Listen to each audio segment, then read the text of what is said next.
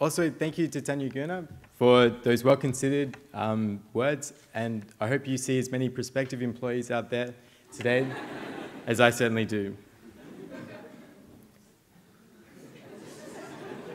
But, ladies and gentlemen, professors, faculty and staff, distinguished guests, mums and dads, and to anyone else who ended up in here in search of free food, it is an honour and privilege to provide today's student's address.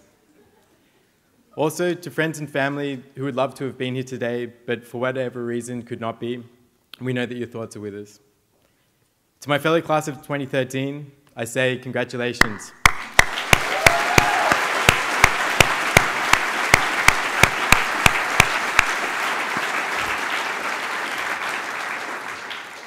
We have made it, and in a few more minutes we will be Masters of Public Policy. While I think, like many of you, I do not exactly know what this means, I would like to thank each and every one of you for an amazing 2 years. Whether it was in the classroom, late nights in the study room, even later nights in the depth of Berlin's nightlife, while sleeping on the roofs at retreats, or belting out bad karaoke at retreats, welcoming the sunrise at house parties or on grad trips away, we have spent the last 2 to 3 years creating this class of 2013, and I feel very special and proud to be a part of it. For anyone that witnessed the speech that I gave in the student competition, you would know that I personified Hertie as my romantic partner and read aloud a letter breaking up with her. While I thought this speech was well written, eloquent, witty, and thought-provocative, it was later pointed out to me that if Hertie was my girlfriend, she was only 8 years old. And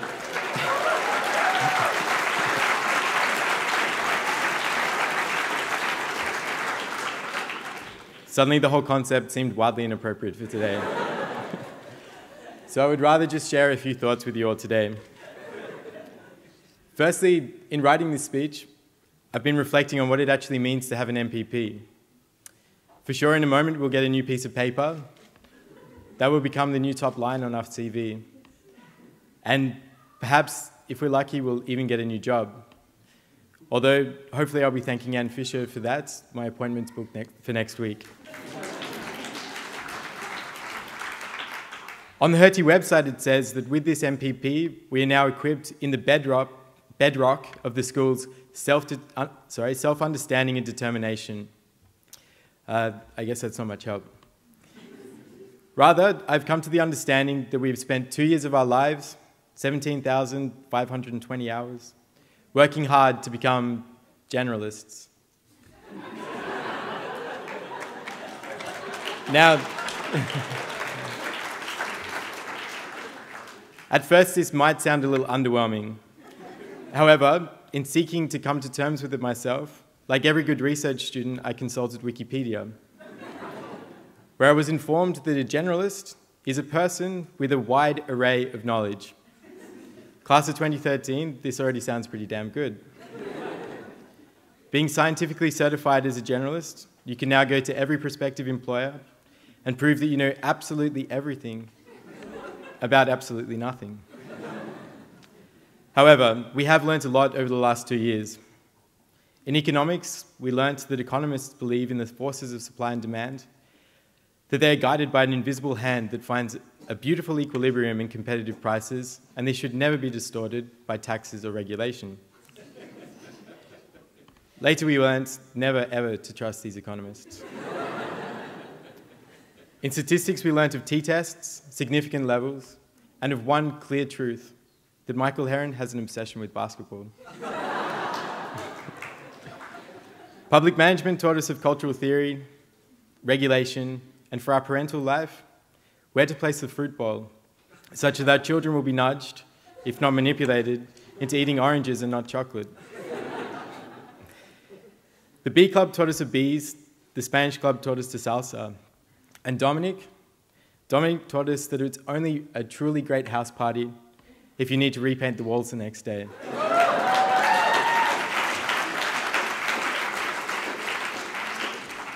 Or wait, did we teach him that? I'm not really sure.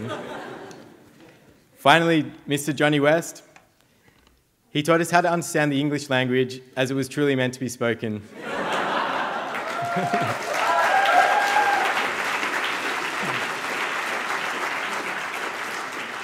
Thanks for that, Geese. So we are not experts, but we are generalists. But this has many advantages.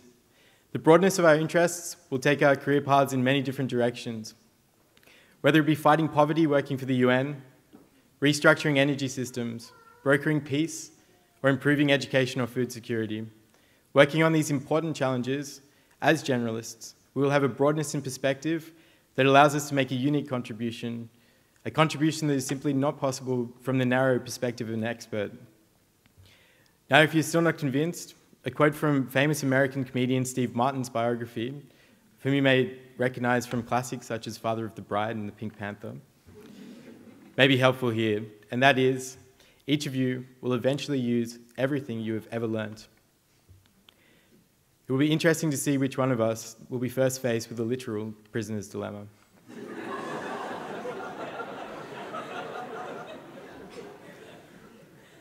One of the things that made Hertie special for me, and for many others, was simply having the opportunity to spend time with such a wonderful group of people. Class of 2013, you are hardworking, you are passionate, you are considerate, and you are also fun. But most importantly, you share a common belief that as a society we can do a little better.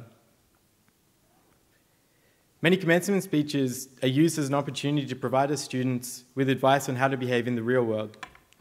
From my own experience and from the experience of others in here today, I consider this to be rubbish.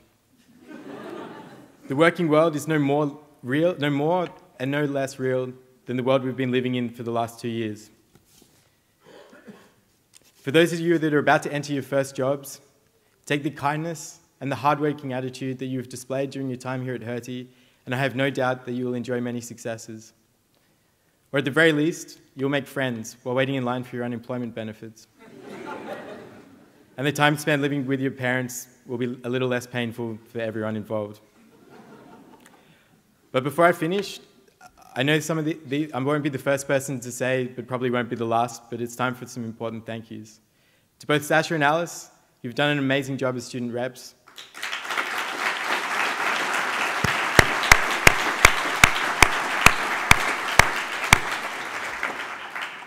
You worked hard right until the end, and always with a smile and positive attitude, and so we say thank you. Also to Eric, Karen, and Alex, the school's first official HSA board, I say a job very well done.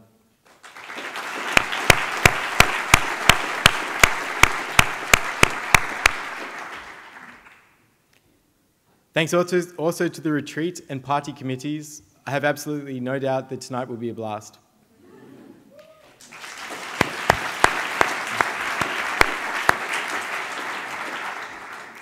Also, thank you to the professors, faculty, and staff. Without you, Hertie would indeed still be just a bankrupt department store.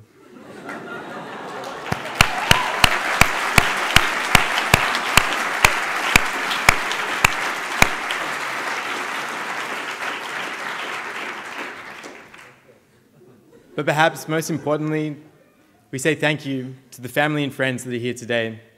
Without your guidance and generosity, none of this would have been possible. So I have absolutely no idea what awaits any of us after today.